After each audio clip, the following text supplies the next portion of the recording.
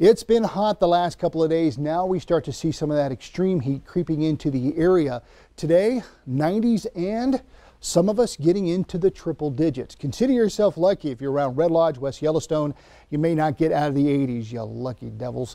Very dry today with sunshine. Now, saying that about the dry conditions, there is maybe a little bit of weak energy coming through later today, this evening, down around the Beartooths, the Absarokas, the Bighorns. We may see an isolated shower or thunderstorm come into play, but it's going to be very isolated, very minimal chance as it stands right now, but it's not completely off the table.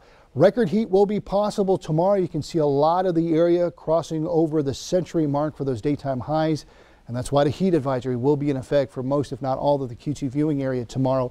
Very, very hot. Limit your time outside. If you're going to go outside, do it in the morning. Don't go out in the midday if you can help it, because of these record temperatures. It's just going to be absolutely brutal outside. Billings, Livingston, Miles City, Sheridan, all a chance to see record temperatures tomorrow. There's going to be a lot of sunshine out there, so be sure to take the sunscreen if you're going to be outside. Stay hydrated. Wear light clothing, light colored clothing. No pets or kids or kids and pets in the hot cars, and be sure to check on the elderly. As you take a look at these 7 days, those hot temperatures are going to stay with us for the foreseeable future, although as we get into next week, it will cool down just a smidge.